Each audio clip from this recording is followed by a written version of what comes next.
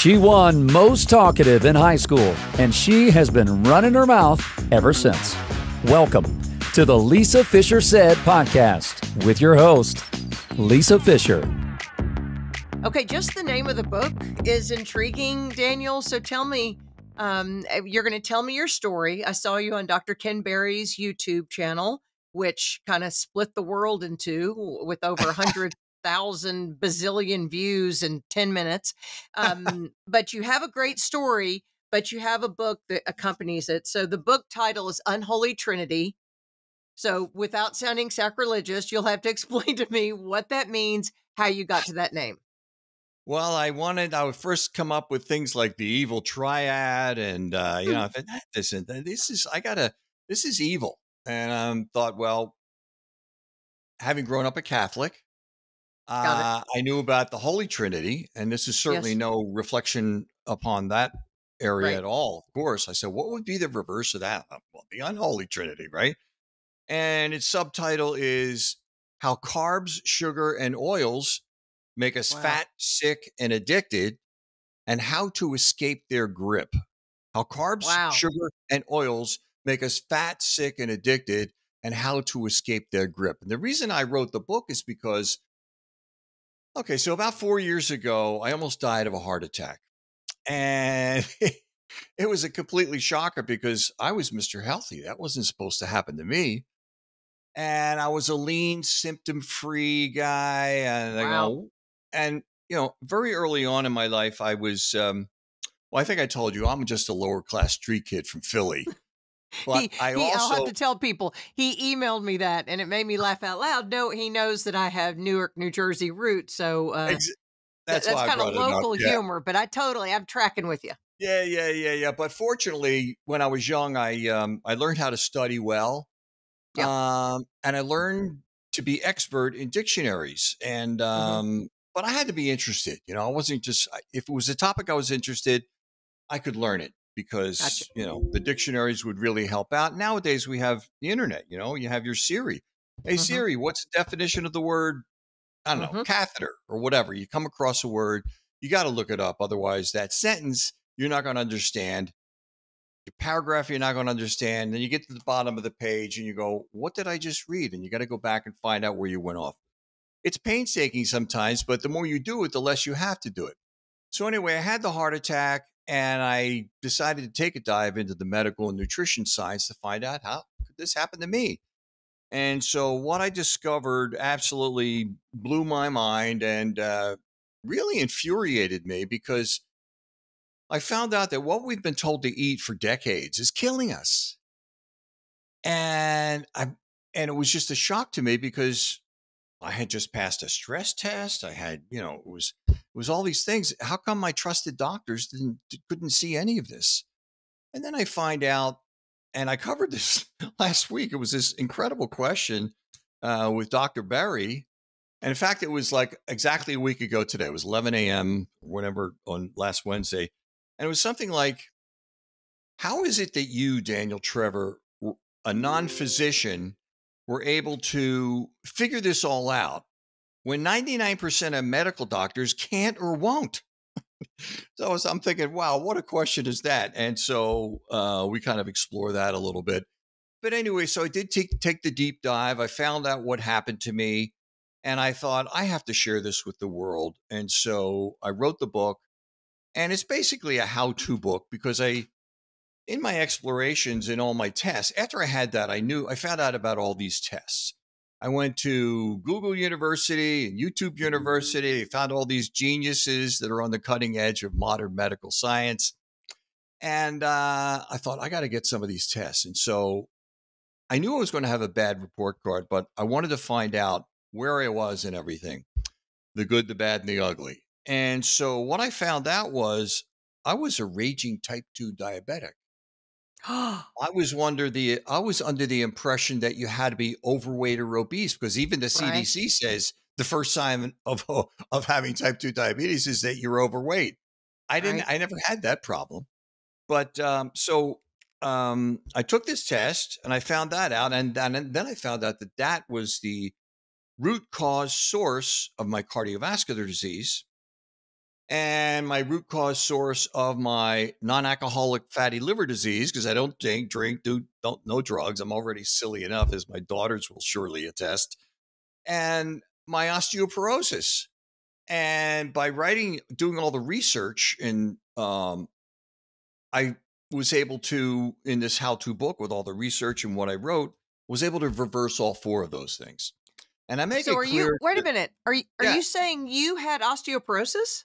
yeah, it starts very early. I have a whole chapter on that, osteopenia and osteoporosis. Yeah. There's a new study that came out that they're showing that it's arriving. The study was something about how these osteopenia and osteoporosis is showing up in 35 to 50-year-olds. In And men? and men and women, you guys get it worse than us and more Yeah. frequently. I cover all of this in the book. And in the beginning of the book, I tell the reader, I said, look, I know you're probably thinking, uh, without medical degrees and organic chemistry and so on and so forth, why the hell should I trust you? I say, look, don't. My book has more scientific references and citations than any other book out there. Most of them, if they have any, they're 200 or 300. Mine has 1,227. So I say, Oh my gosh. I know I went the extra mile and did that because I knew I had to have that backup. So I just say, look, just think of me as a friendly relay point of the best of the most modern 21st century science that it has to offer for your health and longevity. Trust that and fix yourself. I did, and you can too. So I What wanted to is get that. what's your career in? Like what have you spent the last 30, 40 years doing in your life? Well, I've been mostly an entrepreneur all my life. I Okay. always had some kind of a company, but early on, from the time of about 15 to my mid to late 30s, I was in show business. Oh, And I worked a lot. I mean, that's it awesome. was music and acting back and forth. I'd have you know, a music group, and then a record deal, and then a concert tour, and then a Broadway show, and then a, TV soap opera, and then just music and acting back and forth for a long time. And I worked a lot. Right. But after, a lot of singles, doubles, triples, but no home run, Right. I thought, I'm giving this up. So I went into business and found out I did pretty good at that, and was always studying technical data. Um, the big company that I had was a high tech CTI company, computer telephony integration. It grew to over 300 employees, and then I went into other things, and so like that. But yeah, so I'm used to studying technical data throughout my life, and that's why I was able to take the dive into the medical and nutrition science. But you didn't have a medical background, but it shows you don't need one to do the research because you can get it for the low price of free on the World Wide Web. That's what I'm telling you. You have to be able to look. I can read a scientific study just as well as any medical doctor. I may have to look up a lot more words because Yeah, they've already I learned got you. those in Yeah. medical school, in organic chemistry and biochem and all that. And so, but when I had the heart attack, I was never more highly motivated to find out and discover something than then. And Well, so I took the dive and found out all this information. well, Daniel, tell me what your symptoms were for a heart attack. Because truthfully, since it's not even in my nomenclature, I don't even think about it. I'm not a candidate. I'm not signing up for it. I don't know much about it. I know there's chest pain and there's chest pain. So what else you got? No, that's the Hollywood version where they grip the chest and there's chest Right. pain. And, Right. there are different types of symptoms, and you gals even have it a little different too. I I was it was early one Saturday morning, and I started feeling some pain and some kind of sensations in my throat area, kind of like what you Yeah. might feel at the beginning of a cold or a flu, that kind of thing. But I knew this wasn't an ordinary case of sniffles because soon came the cold sweats. So I thought, what's this? So I rushed to Oh. Dr. Google, asked Dr. Google, and I'm looking down this list of heart attack symptoms, and I'm checking them off. No, no, no, no, no. And then I get the cold sweats. And I was very lucky because at the time my daughters had just gone off to college and I was living by myself and took this top floor unit in this brand new high rise. And it was right across the street from one of the top destination heart hospitals in the country. I Oh, mean, wow. there were never any screaming ambulances because they didn't have really a trauma unit. They had a tiny Right. emergency room. So I grabbed my wallet, put on a shirt, went down, walked 100 feet across the street. And I saw the first nurse I saw. I said something like, I think I might be having a heart attack. I don't know what's going on. So she took me in. They drew some blood to check for this protein that's called troponin, along Right. with a 12-point EKG. And in it would seem like a few minutes, came a positive for myocardial infarction, which is Is a that positive right? for heart attack. I thought, what? So I immediately texted my daughters, and because it was a Saturday morning, they arrived very quickly. And, it started like that. And then I decided to take all the research to find out how this could happen to me, and I need to reverse it and all that kind of thing. So that's the short. So, but to get the full story, you got to read my introduction. I This is all understand in that, there. but I understand that. All right. The carrot will dangle for the listeners, but we do have to give them some information, and all No, this no, no, information no, no. will be in the show notes. Yeah, listen, and also I want to say that, you're like the third or fourth person that I've interviewed with about this. So I'm still rough around the edges, try not to Yeah, hold no, it against me. So I have one yep, no, request, just you're doing try great. to. Well, let me ask you a couple of things from the point of a layman having a heart attack who walks across the street from his high rise, and bingo, you get the diagnosis. Do they send you home then, or do you get hospitalized after a heart attack? I truly don't Oh, know. yeah. Oh, yeah. You get hospitalized right Okay. away. Oh, yeah, that's immediate. Do they And put you then through the cath lab and start looking at oh, everything? absolutely. Yeah, yeah, yeah. Okay. That's what that yeah. So, um, and you want to avoid that at all costs, especially these what do you call them, the stress tests, because Right. if you're not having symptoms and you're okay, your doctor might go, okay, you're at about the age we should have a stress test. And a stress test, the problem with them is that you can have a normal reading and then have a heart attack and die. That's what happened there's so many people. There's who was the Why is newscaster? that? Explain that to me. I That's will. fascinating. Let me give you some examples first. Okay. Um, Tim Russert, he was a well-known, Yes. he had this Yes. Sunday morning show called Meet the Press. That's right. And he was in the studio the day before and he passed out and had a heart attack and died. Right? What's his name? Gary Shandling, the comedian and actor. Yes. And he was Yes. only 66. He passed his stress test. Oh, by the way, Tim Russert passed his stress test too. This is the point Is of that right? I'm giving you these examples. Gary Okay. Shandling, that guy from the old rock group Monkees, what's his name? Davy Jones. He passed Yeah. his stress test. And he Yeah. also was only 66. So that's a real misleading Oh diagnostic yeah. tool. And I'll tell you why. And also Alex Trebek, game show host. Yes. Yes. He passed his stress test. He had a heart attack. He survived it, but unfortunately, he was taken by pancreatic cancer a year or two Right. later, sadly. So many people. I mean, if you can imagine, if celebrities with the best medical treatment that money can buy, it happens to them, you can imagine how much it happens to other people. The reason for that is this, and I have all this in the book. I have a whole section where I dive deep into cardiovascular disease and heart attacks and strokes and all that in chapter 17, 18, 19, 20. And it's written for the average reader of health and wellness. So don't back off. It's okay. Because I told Dr. Ken Berry, his book is written for the average, and that's what I wanted to do. I wanted to write it for, let's say, Uncle Joe or my brother Dave, who, they're not technically oriented. So I want to write it for the average person so they don't have to I'm not writing this for scientists or doctors, even though doctors need it more. Here's the deal with the stress test.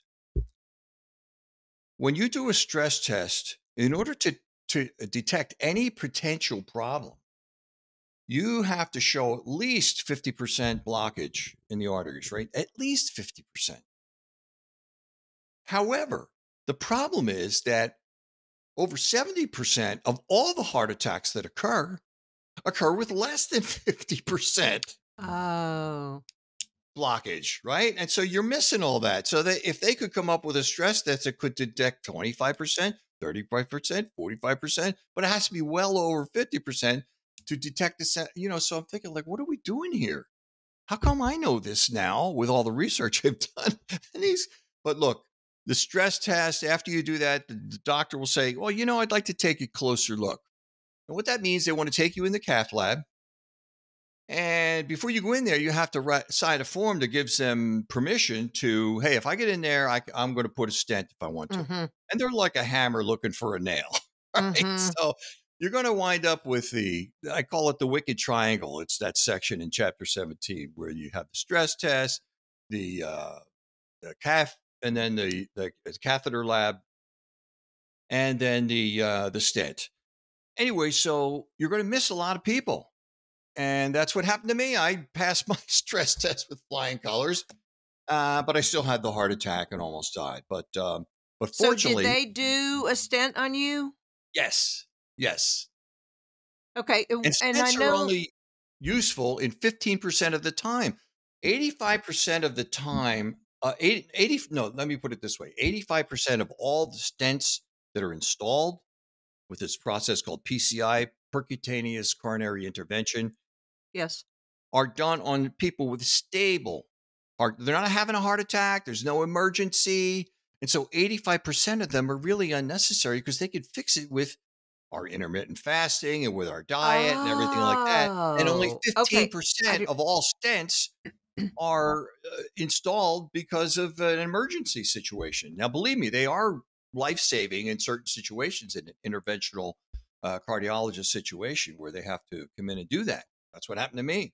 Because the longer you wait before you get to the ER and get some help, part of the heart muscle starts to die. And when it Right. starts to die, it's not coming back. So Right. that's why they call that the golden hour. Mm-hmm. The more time you linger before getting yourself to the ER, that's what's happening. So you don't want to delay. If you get any kind of weird symptoms or you're sweating unusually, just feel odd, go there. See what happens. I mean, Did you have the nausea or any of those no, things? no, just I thought I was coming down with a cold or flu. And then I got That's the cold sweats. that's crazy. Okay, well, let me Yeah. ask you this. Now, Dr. Ken Berry, I know his philosophy on this, but I know everyone who is a patient, as a cardiovascular patient who's had an event like you have, has the dreaded words of, you have to be put on a statin. So tell me what your cholesterol was and is, and what your philosophy is on that, and where you are today on that. Oh, man. Well, I have high cholesterol and high LDL. I'm what you call, and you probably know, I'm sure you know, I'm what you call a lean mass hyperresponder. And Mhm, what that is, it's a person who's lean, muscular, athletic, physically fit, mhm, high HDL, which is the good cholesterol, mhm, you know, lean waist circumference, no pathological, metabolically very healthy, but mhm, their LDL is way high. mhm, That's me. And so, of course, it's high enough to make any cardiologist or doctor, the ones who don't know what we know, mhm, want to faint. Say, hey, mhm, and they don't understand that the studies show that the high people with high cholesterol live the longest. People with low cholesterol die much earlier and usually of some form of cancer. I mean, it's mhm, crazy. mhm. And who has the lowest cholesterol is vegans and vegetarians. I mean, not to condemn them because they're way ahead of most people insofar as trying to improve Well, their it's not health. condemning, it's facts. We've got to stop apologizing because we may offend somebody, where all we're doing is relaying science. Didn't they tell us in 2020 to trust the science? There's a nature.com study before that that said the highest mortality rate, people with the lowest cholesterol. And I mean, we know what it does to the brain, dementia, is low cholesterol causes dementia. You need the fat and the lipids and stuff for your neurotransmitter, your things Exactly. to fire. So I have some data and some quotes from Dr. David Perlmutter, who I'm sure you know, love him. neurologist and New York Times bestselling author, and he's just brilliant. Mm-hmm. And he says, look, the brain needs cholesterol. Mm-hmm. You have to have it. And there was a more recent study, I think it was just last year, and it talks Okay. about how people that abstain from meat are way at a much higher risk of dementia, depression, and all these other Mm-hmm. things. And that's probably because meat is the most nutrient dense food that there is. And the B vitamins that it has, Mm-hmm. that's well known Mm-hmm. that to accelerate your brain cells and that kind of thing. And then, as you also know, the intermittent fasting, I have a whole chapter on that. Everything you Well, need to know about intermittent fasting is in chapter 8. And that well, causes this thing, as you good. know, BDNF, brain derived neurotrophic factor, because the brain loves ketones way more than glucose or any other kind of energy. That's what it And prefers, right? it prefers, that's why you get more energy. Your Mm-hmm. heart and your brain will choose ketones over anything else any Over second of the day. glycogen. That's right. So Exactly. tell me, you were this lean mass hyper responder, I am. but you'd Yeah. never, you don't really rip the Band-Aid off with intermittent fasting until you see that it has health benefits. Since you didn't have a weight issue, had you tried intermittent fasting before your cardiovascular event? No, I just discovered it because I never really had a weight problem ever, Right. and so I just saw all the science and what the benefits people were getting from it, and then I discovered all the it does so much for your cardiovascular system, Mm-hmm. and what I also found, and to your point, I didn't jump into all of it at the same time. And I don't advise that. It's just too much. It You got to is. get used to the intermittent fasting first and do it gradually. Do 12 hours and then do 13 and 14. What I like to tell people is, look, if you're the average person that's eating 3 times a day and 3 or 4 snacks a day, the first thing you have to do is eliminate the snacks, right? They got to go. Start by Yep. eliminating one. And the best and easiest way to get from one meal to the next without a snack is you have to load it up with high healthy fats. We're talking grass-fed, pasture-raised, Yeah. eggs, beef, salmon, butter, and all that kind of thing. Mm-hmm. And that's very satiating because Mm-hmm. carbs are not satiating. Carbs do not Mm-mm. satisfy appetite. Mm-mm. They stimulate it. That's right. Yeah. And people don't realize that. So let's go back to your statins. I know you were prescribed them. How compliant are you? Oh, geez. Well, there's a whole thing about that. I had gotten a high dosage of atorvastatin, which is Lipitor, and that made me feel like I had gauze wrapped around my head. I I've couldn't. heard I had it. I heard it's probably really dropped bad. 30 IQ points. And Mm-hmm. see, the way, when you hear advertisements from big pharma, whether it's on TV or wherever, and it says, "Oh, this is going to drop your what is it? You'll avoid risk of heart attack by 50%." What they give you is it's a they fudge the numbers. Let's say they have Really? Huh. no. This is how they do it. Well, there's a thing called absolute risk and relative risk. Right. And let's say they have two groups of people. One group is 2,000 people, and one group at 1,000 is given a statin, and the other one's given a placebo. Right. And so and then after 2 or 3 years, they follow them. And in the statin group, we have no deaths, but in the non-statin group, we have one death. Or actually, I'm sorry, two in the non-statin and one in the statin. So what they say is, well, one is Mm-hmm. 50% less than two. Mm-hmm. Mm-hmm. So it's 50% Isn't that less. I something? mean, it's just amazing, and that's when you see these ads on TV with, right out of Central Casting, the doctor with the right hair and Mm-hmm. and you see the boomers playing Yeah, basketball with the kids and like that's that, right. and it's all That's right. happy and so on. But what they don't tell you is that the actual, it's called absolute risk reduction and Hmm. relative risk reduction. Now, the absolute risk reduction, it's a tiny amount. It's like less than 1%. Mm, But they go with the relative risk reduction. I even ask in the hmm. book, I say, how, that's why scientists, who really serious scientists, how can they look them straight in the eye knowing this information without scratching their head saying, what's going on here? And then I also cover the fact that, oh, what is it? There was a big study. It was 92 studies, a meta-analyses of, do statins pay? The researchers wanted to know, do statins make us live longer or what? You know? And what they found was, this was shocking. They found that, and I have on my website, danieltrevor.com, I have this in my video. I have a 7-minute video of there. And they wanted to know, does it extend your life months, years, decades? And the results were shocking. Was it 4 And days? well, yeah, the group it was, they extended the group, by taking statins, they extended their life 3 days longer. Well, there was two groups. One And it was group, after 5 years of there you go. taking the statin every day. There you go. And what it is, just to clarify a little more, one group was a group with, they were taking it for primary prevention. In other words, no heart attack yet. And they lived a big 3 days longer than those in the other group. And the second group was, it was for secondary prevention for people who already had a heart attack. And they lived a big 4 days longer. So I asked my reader in the book, you still want to put up with the nasty side effects from taking statins? Because they can be pretty nasty.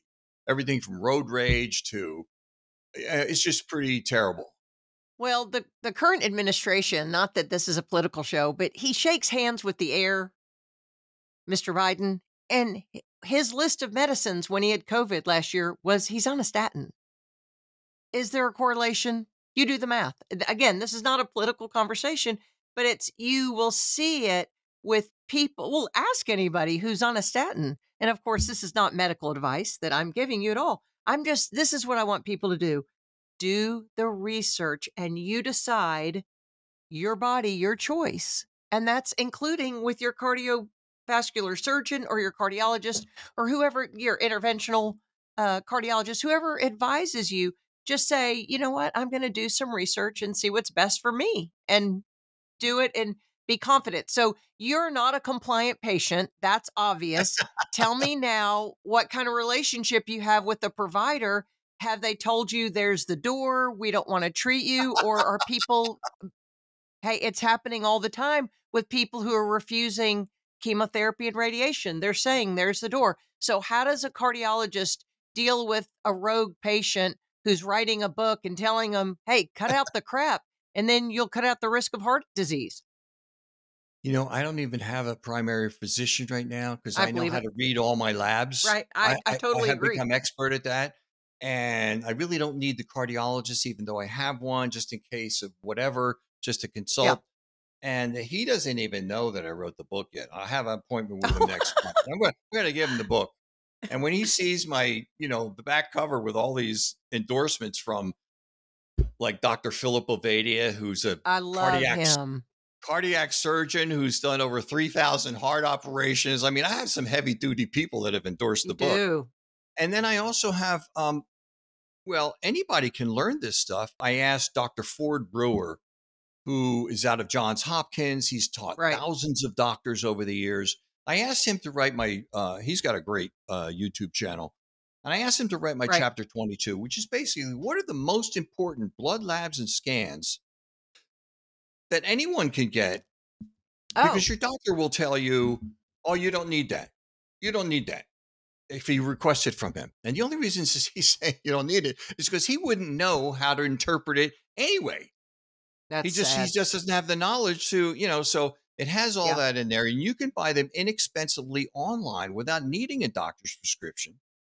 That Right. way, and it works, it's really easy. That way you yourself can find out if you got something lurking inside that is kind of similar to mom and dad and what they had and so forth, or you're just fine, or somewhere in between that you need to put attention on. And so it's real simple. I put it all in the book where you can buy them. You go online, you know what to ask for because of the chapter.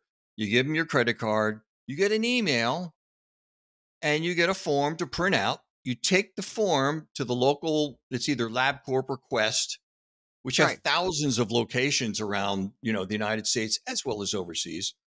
And they do the draw, and then within a few days, you get the results, easy peasy. You get a better picture. You're saying, Daniel, you get a better picture than what Big Pharma, because as we know, Big Pharma supports our medical professionals, and that's why they order what they do, because there's a drug made for that.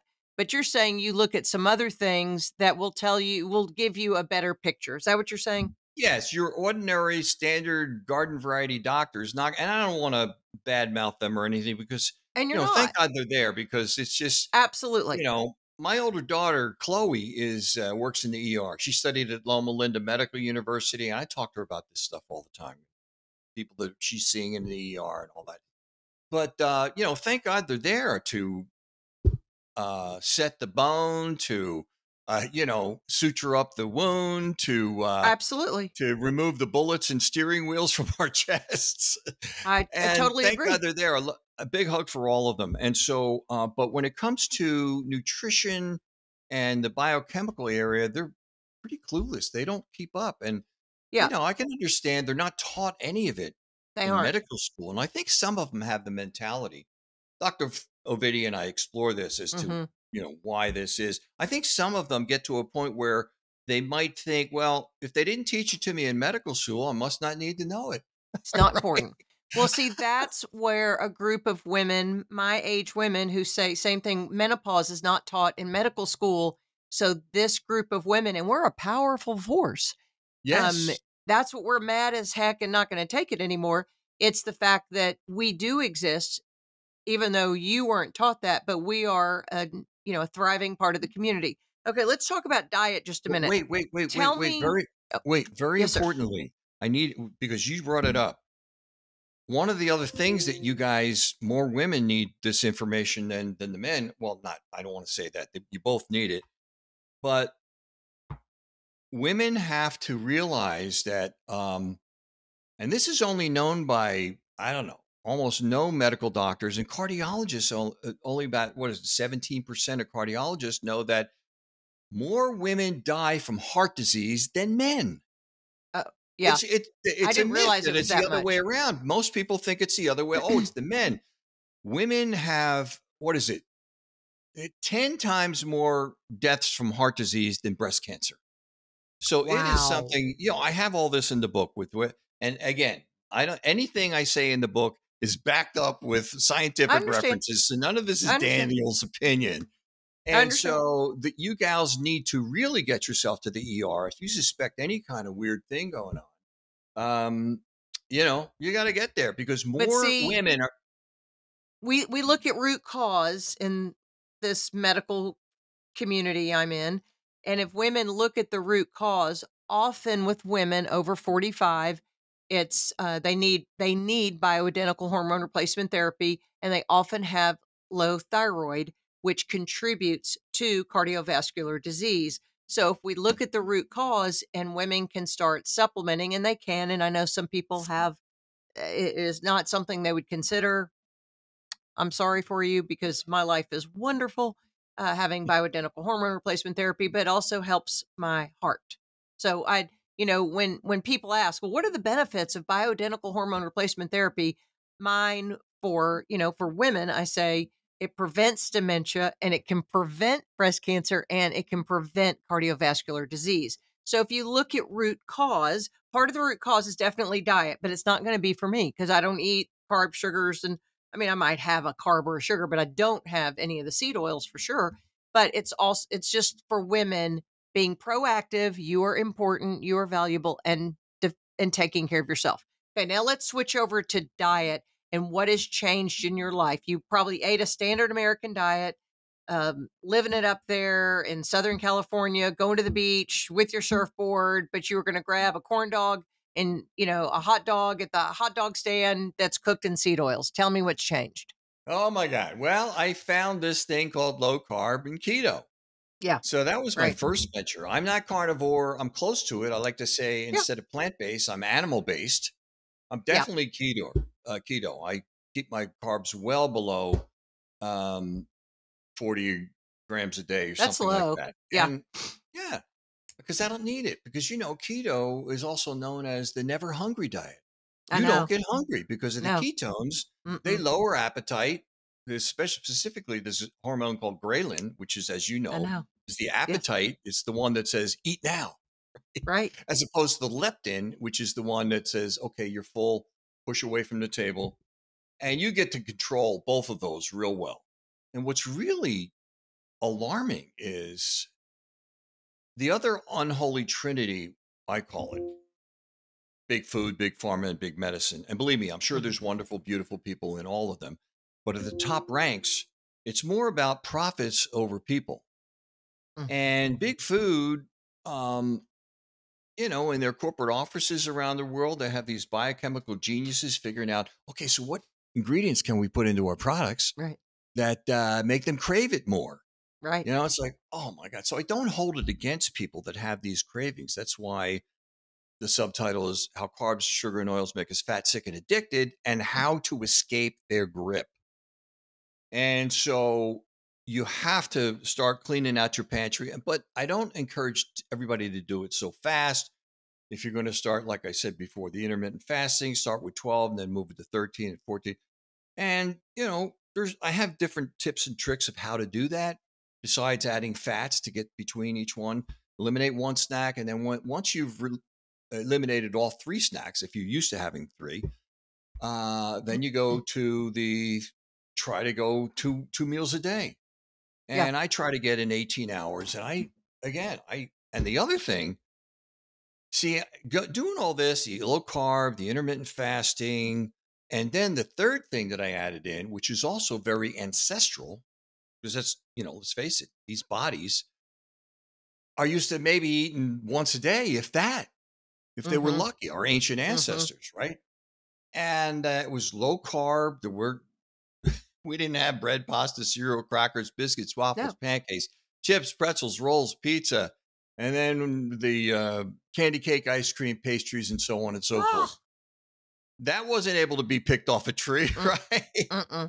And then with the seed oils, it's, oh my God, those are just so dangerous. And I have a whole chapter on that too. That's still blowing my mind how dangerous they are. How that is with our how that is pushed through with the American Heart Association, Heart Healthy on canola oil and some other things, and you see how much money the American Heart Association and the canola oil producer. I mean, we just say this all the time: follow the money.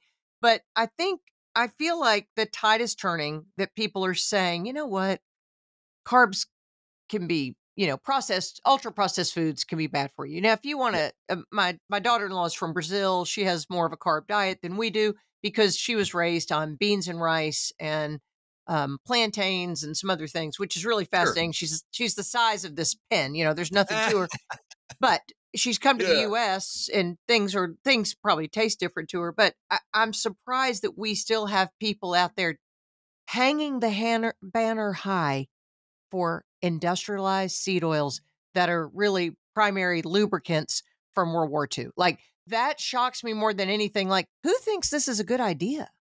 They didn't even exist until 1865. And vegetable seed oils were used as machinery lubricant. Right. In the Industrial Revolution of the late 1800s and early 1900s. They weren't even meant to be in the diet. That happened about 100 years ago. And they looked at a bucket of it and said, hey, it looks like lard. Let's feed it to people. Maybe we can make some money that way. Yeah, and then by 1911, it started flying off the shelves in the form of what was called Crisco. Yeah, Crisco. And then they found out in the 90s that it's double trouble for the heart because it's just loaded with trans fats. And what's protects the crazy is pork lard is really, if you can get authentic pork lard, it's delicious. And that's how certain cultures still fry some things. Okay, we've got about 4 minutes left. So I want to kind of wrap things up. One thing I need to know. So those of us in the intermittent fasting community and I'm a follower of Dr. Ben Bickman and Jason Fung, and anything I know I've learned from them or Jen Stevens. Fasting perfect. insulin is really kind of I talk about the smoking gun of our health. And that's the one thing not checked, that even a slim guy like you could have a high fasting insulin. And that is a predictor as well as high sensitivity CRP for a cardiovascular event. Do you know what your lab numbers were before and what are they now? I know what they are post because, like I said, Okay. I found out about Now all you these. check. And the C-reactive protein, you can get a false negative on that. So the other ones that you want to check for sure, and I have all this in the book, is MPO, which is myeloperoxidase. I cover all Okay. this in chapter 19, I think, and LP plaque 2, and this one called microalbumin creatinine ratio. You don't have to write them Okay. down or anything, but they're all there. Right. And those are so important, and those can really detect. I call these the smoke detectors because they Okay. detect the inflammation in your arteries, because that's what's hyperinsulinemia, which is just a fancy word for High hyper, blood too pressure. much insulin. Yeah. Emia means in the blood, so hyperinsulin, too Right. much insulin in the blood. That's what starts the internal inflammation, your Right. arteries. And that's why they discovered back in the 70s and 80s, what was his name? Dr. Joseph Kraft. And he had done thousands of autopsies, and he found that, what was his quote was something like, those who have heart disease but are not associated with type 2 diabetes are simply undiagnosed, because you can't have Right. heart disease without having some degree of diabetes, a diabetic Isn't that physiology. fascinating? It's That amazing. is so fascinating. The greater, the don't look at your cholesterol. Please beg your provider for the lab test you're talking about. Definitely fasting insulin. Dr. Mark Hyman likes it at 5 or 6. Mine's like at 2.2 or 3. Mine's extremely low. I'm with you. Yeah, Yours probably is too. Um, exactly. Yeah. And and you that's know what? Dr. Fung talks about it, but throw in a longer fast. For anyone listening right now, you're thinking, but I'm slim. What do I need? Well, you don't know the inflammation from your heart because cumulatively what you've eaten and what you've consumed through your life and stress and toxins and smog and just all the things. you got to Um, get the tests. yeah, yeah, Because I that's say, true. if you're not testing, especially after you're age 40, it's like driving down the road without a steering wheel or a speedometer. You Yeah, will crash into something, yeah. and you're going to go, how did this happen to me? You got to get the tests. So do you think then, because I tell people all the time to get the cardiovascular stress test. Is it called like a CAC the It's artery score? Yeah, that's coronary artery Cor- calcium score, the that's right. CAC score. That's a Do you good test still to think get. that's good? It's very good, but you can't do that in isolation. You have to Okay. do it in contacts. The soft plaque is the really dangerous plaque. That's the one that causes your heart disease, your heart attacks and strokes. Got it. Whereas the calcified plaque, the reason why people think they get a high score and it's bad, I mean, maybe in the first time it is. There was a study done by Cleveland Clinic, and I have all this in the book, Jack, Journal of American College of Cardiology, and the Cleveland Clinic. And the Cleveland Clinic tells you, he says, look, they said the calcium scan is like the tip of the iceberg. What's really dangerous is what's underneath. Because what's underneath, for an iceberg, that's what brought down the Titanic, right? And what they say is that whatever your score is, you have about 4 times as much soft, dangerous plaque than you have calcified plaque. But All right. the calcium score just gives you the picture of the top of the iceberg. You don't know that down underneath is what's going to kill you, is the soft plaque. What happens is, I don't know if you have time for this, but it's just a simple, when you have cardiovascular disease and you have all the plaque built up subendothelial, I mean, underneath the arteries, it ruptures through the already damaged endothelial, the lining of the arteries. That plaque spills into the lumen where the blood flows. It goes downstream, so to speak. And if it goes to your heart, you have a heart attack. And if it goes to your brain, you have a stroke. Right. And it's just, that's why the soft plaque is so dangerous, because the calcified plaque won't kill you. And I have all this in chapter 19. So again, none of it's Daniel's opinion. It's all from the top places on the planet. And so like that. Well, I mean, Daniel, great job today. Thank you so much for walking us through your story. And you're very clear. It's your story. Information about how to get the book in the show notes. But it's the Unholy Trinity. Remember that name, and remember Daniel Trevor. Thank you for being here. Yeah, thank you. Thanks for listening to the Lisa Fisher Said podcast. Be sure to hit subscribe and download all the episodes and leave a review, won't you? The Lisa Fisher Said podcast is produced by ClantonCreative.com.